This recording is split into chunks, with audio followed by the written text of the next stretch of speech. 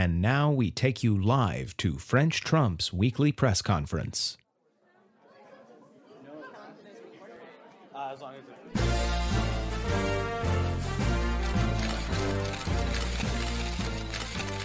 Hello, it is I, French President Trump, and I'm here today for the weekly French President Trump press conference. I shall now take questions from the press. Mr. President. Mr. President. Yes, President. Yes, you. Thank you, sir. Emmett Manning, New York Newsday. Sir, are you concerned that after your Omaha rally, hundreds of people were left out in temperatures so cold that 7 people had to be ambulanced to the hospital? No, I'm not concerned. I think they were early voters. Wait, sir, you're not concerned?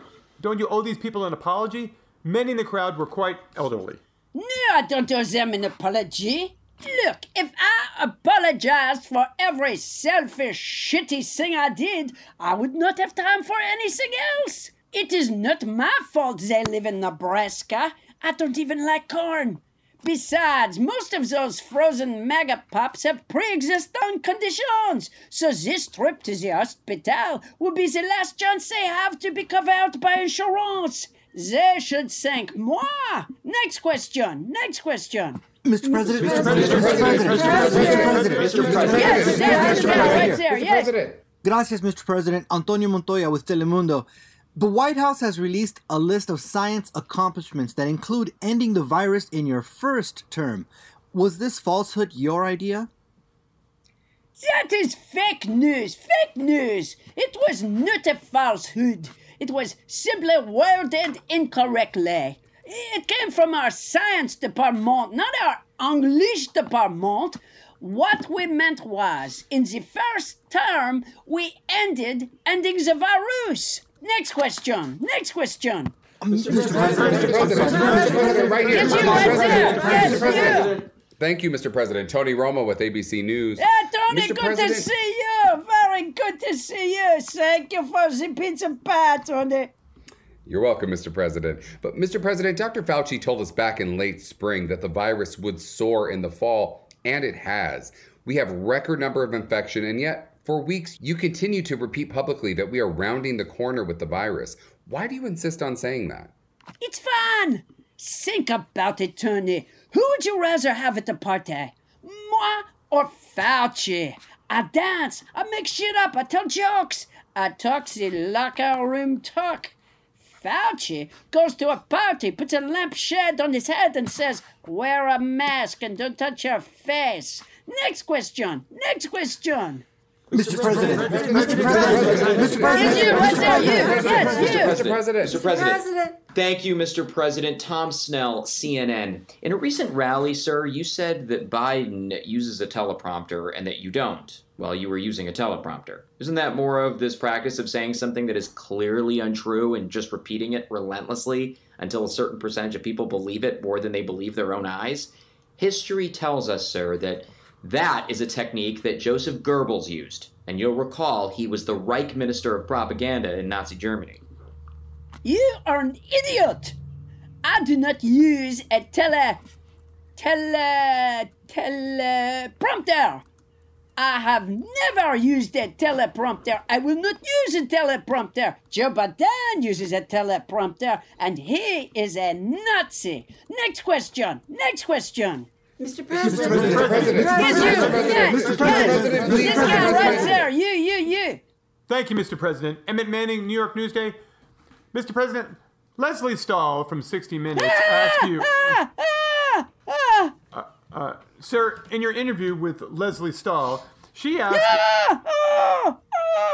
Oh, wait, where'd he go? He's crouched behind the speaker, near the teleprompter. I am not... Sir, in your 60 Minutes interview, Leslie Stahl asked you...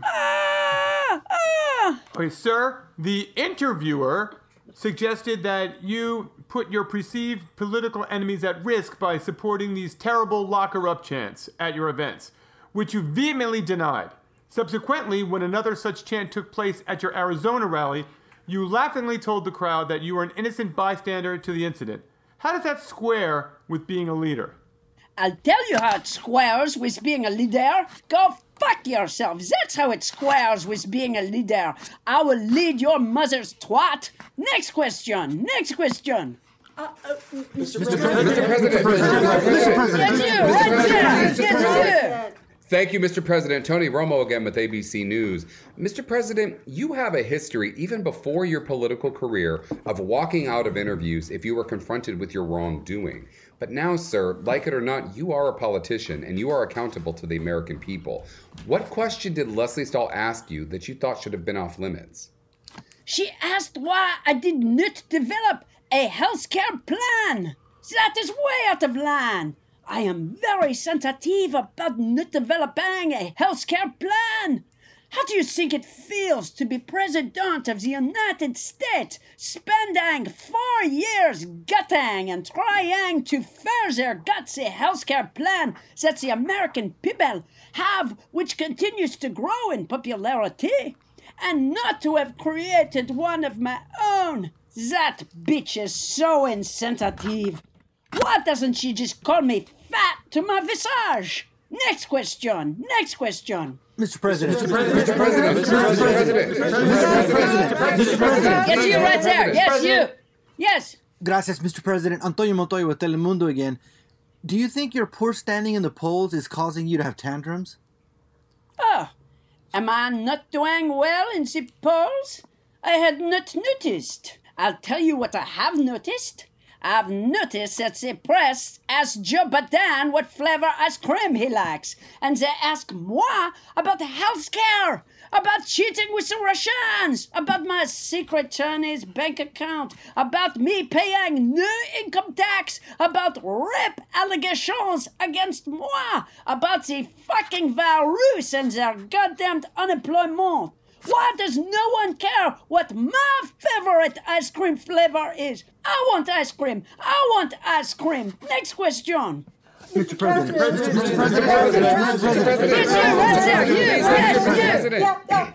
Karen Von Carlson, OAN. What is your favorite ice cream, sir? Thank you for asking, Karen. When I'm in Nebraska, it's corn. Next question. Next question. Mr. President.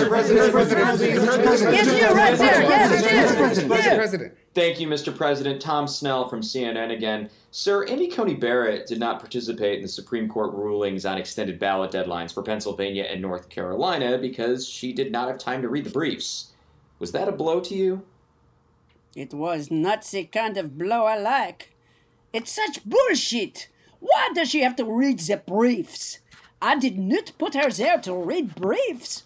What are these briefs going to say that is any different than what any other briefs say? Monday, Tuesday, Wednesday, Thursday. Ho, ho, ho. Another episode of Dick and Jane. That sort of thing. Next question. Next question. Mr. President. Yes, you right there. Yes, you. Mr. President, yes, right here. you. Mr. President. Karen Von Carlson again, OAN. What's your favorite color, sir? Red. Thank you for asking, Karen. Next question. You're Next welcome. question. Mr. President. Mr. President. Yes, right over there. Right Mr. President. there. Yes, you. Thank you, Mr. President. Emmett Manning, again, New York Newsday. When you introduced Martha McSally to speak to the crowd in Arizona, you actually said she could only have 1 minute because you said no one wanted to hear what she had to say. Is that how you treat your Republican colleagues? I let her speak for an hour, just before I cured the virus and brought back clean coal. Next question. Next question. Mr. President. Yes, right over here. Yes, you. Karen, yes, you. Thank you. Karen Von Carlson, OAN. Who are you rooting for in the World Series, sir? The Pittsburgh Pirates, Karen. This press conference is over. So's the World Series. Who won? The Dodgers. I was a Dodger once. A draft Dodger.